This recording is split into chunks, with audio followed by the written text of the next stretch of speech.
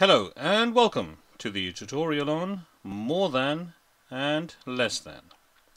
In this tutorial we are going to do tens, and we're going to do numbers 20 to 50. So let's have a look at our first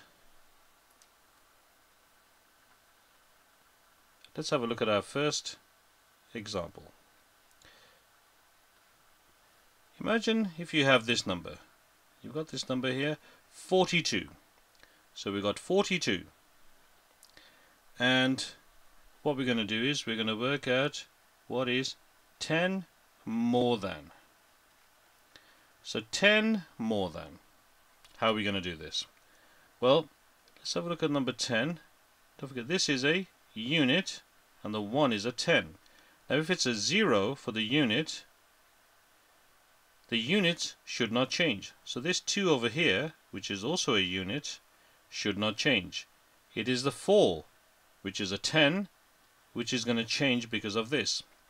So let's write this down. We've got 42. It's more than, so we're going forwards. Don't forget this 2 is not going to change, so we can write that in. This 4 is the number that is going to change because of this 1 over here. And what we're going to do is, because it's more than, we're going to count forwards. What is 1 more than 4? Well, 1 more than 4 is 5. And that is our answer.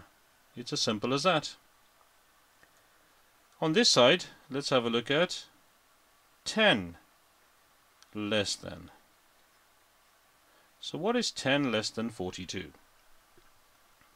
Now exactly the same principles apply. The 0 is a unit and the 1 is a 10.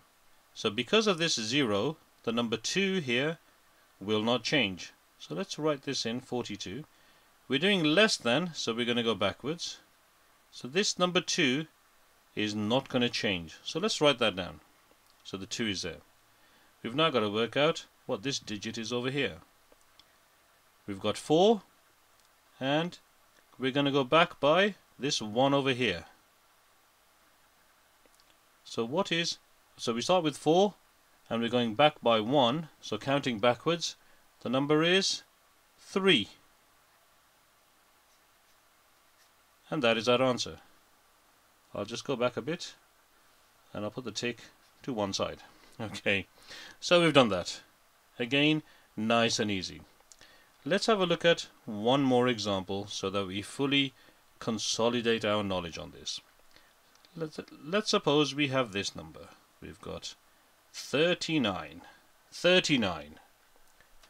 On this side, we're going to do 10 more than. 10 more than 39.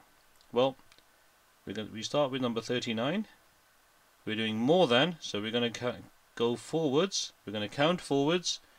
This 9 is not going to change because this is a 0. So I'm going to put the 9 in straight away.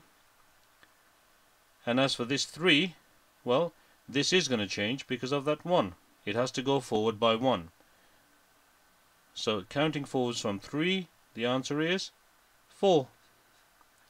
That is correct. On this side, we're going to do 10 less than. So what is 10 less than 39? Now again, the same principles apply. Let's do this. We've got number 39. We're doing less than, so we're going to count backwards. Now we've got a 0 here. That's the units, 0. So this 9 is not going to change. So we can put that in straight away.